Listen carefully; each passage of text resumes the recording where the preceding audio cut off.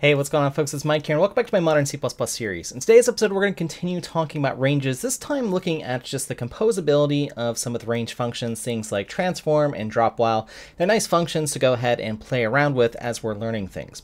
And we're actually going to be looking at the views and how we use them in loops. So we'll get a little bit of a review of the things we've been talking about last time. So if you didn't see the previous videos on ranges or aren't familiar with concepts, those might be nice things to take a look at. But again, we'll cover most of that in this video if you need a review otherwise. So anyways, let's go ahead and take a look here at the ranges library here. And we're going to go ahead and scroll down here. We're going to see a bunch of different topics. We're going to continue looking at some of these things, the range concepts, the things that need to be enforced for our ranges. Of course, we're going to be looking at views today. And today we'll look at the range adapters, which are things like transform, which I'll go ahead and open up. And let's go ahead and take a look at drop while. That's another nice one to take a look at here. And if you're not familiar with transform, basically that's a view of a sequence that applies a transformation function to each element. And drop while, the basic idea is it's a view consisting of elements of another view, skipping the initial subsequence of elements until the first element where the predicate returns false. So we're just going to keep dropping or removing things. So this is a way of filtering out some data so that we can then look at the stuff that we care about. So again, we can compose these in different orders or play around with them. Again, this is the power of ranges. So let's go ahead and look at transform first and foremost. So whenever you look at these pages, you're going to see a lot of, template stuff, especially in the range views, the range, functions here. What I really care about today is the call signature. So you can actually just do a search for transform here. And we could actually, just to eliminate some of the details here, look at how we have a transform and it takes a function as input. This is const expr. And we have another version here, which has a range as the input here, and then the function call here. Okay, so that's the basic idea of what we want to look at, and these are since C++20. And then you've got the other stuff here. So as C++ evolves, as you get to 23, 26, and so on, ranges are going to become more powerful and have more functionality. Okay, and again, the way to decipher these is sort of take a look at the template, and we'll look at these details when relevant in these videos. But again, I just want to do basic usage here. And then you have the concepts here, which again are the things that are being modeled. And you can see a list of these in a moment here for all of our ranges here that basically down here, the transform view models concepts like is our thing that we're looking at modeling a random access range, bidirectional range, forward range, input range, etc., etc. Okay, so those are the things that need to be modeled and are in the requires clause. You can look in your standard library if you find that useful, but again, usually it's in the documentation on cppreference somewhere.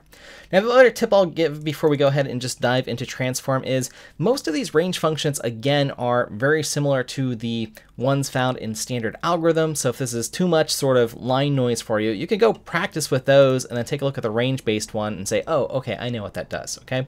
So this is sort of the one that we'll look at for the composability. This is the one if you're just calling transform on some range and want to maybe treat it as a, run through an algorithm, and then maybe you'd use something like ranges2 to actually generate the final set. So we'll loop in a few things here.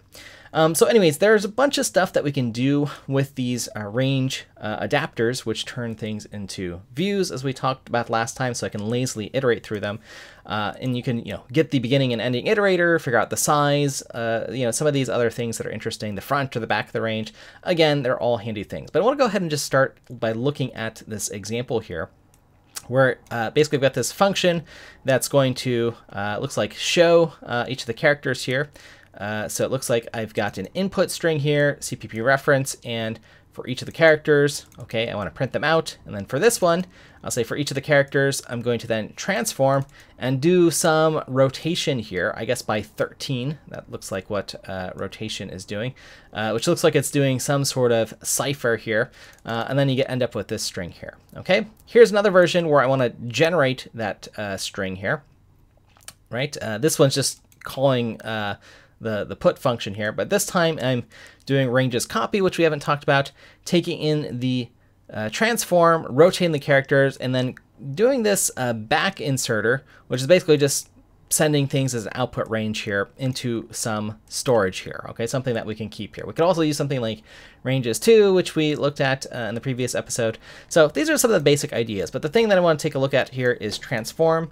Can be a handy example. So I'll leave this to the side here, and I've got a little example for us. So I've got vector, which we can see here, print, so I'm using C++23, you can use cout if you want, and then of course ranges, which let me scroll up, right? We always bring in the header file, otherwise that we need in these examples. So let's go ahead and get into it here. And I'll use a range-based for loop here, and let's just start with something simple here. So again, for each of our elements in our range, let's just go ahead and print them out here. I'm just going to do print here, and then I'll add a space in between, and then let's just do a print line at the end. And we know that's working already. So let's just go ahead and do this just to make sure that our program is working. Here is the full compilation statement. Nothing too crazy, but I do need 23 C++23 because I'm using print here. So we can see this is working just the same here. Now, the thing that I'm going to do here that's interesting is I'm going to go ahead and add in our transform. So that's coming from standard views. Okay, so the standard library, views, and transform. And what's transform need? Well, it needs some function. Okay, so let's look at one of the signatures here, for instance. And let's go ahead and pass in some lambda function. Now, again, I could define that lambda function here and do something. I mean, let's just do it for the sake of showing you how this is done here. Let's just say I have some element here, and I will just return element times 2. Let's go ahead and run that. Oh, we got to make sure. Let me make sure my indentation is looking a little bit wild here. I got to close a parenthesis. There we go. Classic error here, but it's compiling, and like that, you can see that we are doubling things. Now, this is probably hard to read here. I'm not going to fumble with this too much here. Let's just write a little lambda function here. We use auto. Let's just call it double value. And I'll just effectively take this same function here, our lambda function, and let's just go ahead and print it out here. Or sorry, let's just not print it out. Let's just make it a little bit more easy to read here in our code here, okay? And this will make our range-based loop look a lot nicer. So the transform that we're doing is just doubling the value, okay? So you can see there is one call of it here. And just to make it a little bit more interesting, let's go ahead and do this twice here, okay? Just so you can see what's going on here. Double the value again, okay? Because we can compose things as we've previously talked about here. Oh, let's see about, what did I mess up here? One more. Let's actually see what the errors are that it's giving us. Let's see the full error. Let me rerun that again. Okay, error expected here, standard views, transform. What did it want here? Oh, I must have missed my parenthesis ending the for loop here. So this is one area where I have sort of changed my style of how I indent things when I am composing.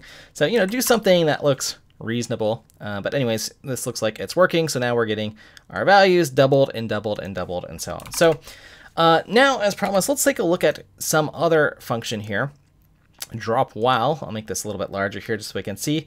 Again, let's use the same technique. Let's see if we learn something. I see a bunch of noise here. Let's just go down to the call signature so we can at least start with this. And I see it looks like two versions here because I've got this version and this version. So again, the hints being that drop while is something that takes a predicate, and basically every time this passes, we just drop that value as we're looking at it. Because again, remember, range is looking at things one at a time as we're sort of processing things in our for loop. I mean, this isn't super strange. Whenever we have a for loop, right, we are just sort of processing things, usually one element at a time. Parallel programming is a different story. But anyways, so let's define some predicates, and this can be a way to filter out some things. Okay, so let's go ahead and play with this here, and let's just drop while the value is less than 2. Okay, so let's just write that predicate less than 2. That'll be my function here. And then we'll again just take in the element, and I'll just return if the element is less than 2, and hopefully spell return right. There we go. Okay, so let me make sure. Oh, I missed a semicolon. All right. So this is working. Should be working, or should be compiling rather, but we're not using it. And again, let's play with this. So let's go ahead and let's drop this down here, and let's drop our elements first and foremost. Right? Drop while less than 2. That's going to be our predicate. So we should, from this run, right, filter out all of these values, because the very first thing that's going to run and say, hey, I'm going to drop these 1, 1, 1, 1, 1 here, and then these are greater, and then those will go through the doubling, right? So I shouldn't see this many values here, okay? I'm going to try not to make any compilation errors, hopefully, so you can see this run a few different times here.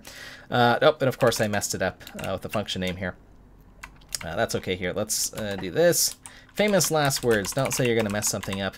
But anyways, let's go ahead and here. Let's run the last one that was working just so we can have our reference. The new version with drop while, the function that we're looking at. And you should be able to see, again, we chopped off that first bit here. And again, the important part being we didn't really do any computation on these first values in our range here, other than the test here, right? We didn't have to go to the next stages here, so we don't waste any work here. Again, this is kind of the idea. Now, the little thing that I want to do here is, again, just to play around with this, is let's reverse the order. Okay, so try putting it at the very end. Let's recompile and rerun it. And this time, right, we're doubling all of our elements first, and then doing our test, okay? Now again, this is obvious stuff here when you sort of think about it, but I think it's just important to emphasize that like the order of the operations, or as you arrange some of these things when you're doing your composition matters. So again, that's kind of one of the ideas of this video. But again, very easy to use, transform, drop while, which I believe is a new thing, something, I don't know if it's an actually algorithm here, but we'll go ahead and start wrapping up this video here. Let me actually go ahead and see an algorithm, just so we can get a little bit of a comparison here. Was drop while? Yeah, I don't think it was here. I think it's just a, we have a bunch of these functions here, like drop and take and some new things. So again, one of the beauties of looking at ranges is going to be exposure to these new sort of algorithm building blocks, which is super, super cool. Other languages have these. D language has some of these, like drop and take and so on. So I think you'll find some goodies in the ranges library to say. But that goes to my other tip, which I might have mentioned, or maybe even last few minutes here, is if there's too much noise in these ranges functions, right? If there is an equivalent one like transform here, go ahead into transform in the algorithm, which is the stuff that's been around since like C++98, and see if, you know, this is more reasonable for you to understand. I mean, again, these functions are a little bit beefier because you have to pass in the input iterators and so on, and you can have the outputs and so on. But again, it might be helpful, or if the description of the algorithm or even some of the examples here make more sense to you, you can try these out. And again, another little pro tip, if you're trying to practice, you could try taking, you know, the bodies of some of these algorithms with the algorithm library and translate them to the ranges version. Again, just a tip for practice. You know, folks are always asking about different ways they can practice learning some of these new things. That could be one thing. That's a little bit mechanical, but you know, sometimes there's fun or different examples. Again, in this case, there is a little like Caesar cipher example, or some sort of interesting algorithm here. For translating the text. But anyways, hopefully that gives you an idea of transform and drop while. And again, this is just fun stuff playing around with these algorithms. And I'm going to go ahead and put this in the order of the computation as I would like it to do, right? I would like to filter before I do the transformation, usually when I do some algorithm or I'm processing some data. So anyways, there you have it here. So there you have it, folks. Hopefully you enjoyed this lesson. As always, check out courses.msha.io. I got a bunch of stuff here. Let me go ahead and scroll out here a little bit here. You can follow along these C++ lessons if you're enjoying this series, and keep track of your progress there if you find that environment useful, or join the community forum. And I'll look forward to otherwise seeing you in the next video, folks. Thanks for your time and attention, and see you soon.